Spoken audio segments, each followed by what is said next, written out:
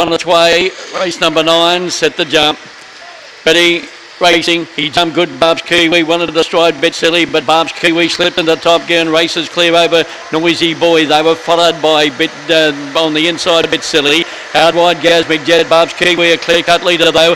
A good way back out wide was Gold Thread. They were followed by Make Magic as they come to the turner, and he's going beautifully, Barb's Kiwi. He's racing in great form, and he's too good for Gasmic Jet or Noisy Boy. They were followed up by a bit silly.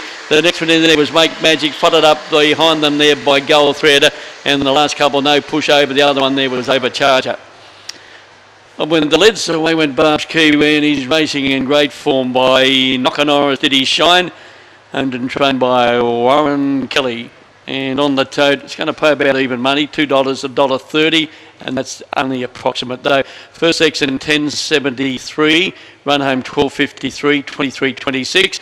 And the official numbers 1, 4 and 7. Gasmic Jet getting second by Saflorian Crazy Gasmic for Maria Burton, and 7 Noisy Boy, Bet Lee, Dreamer Thunder for Keith Pedrana, and 4th to number 2, and that was Bet Silly, 1073, 2326.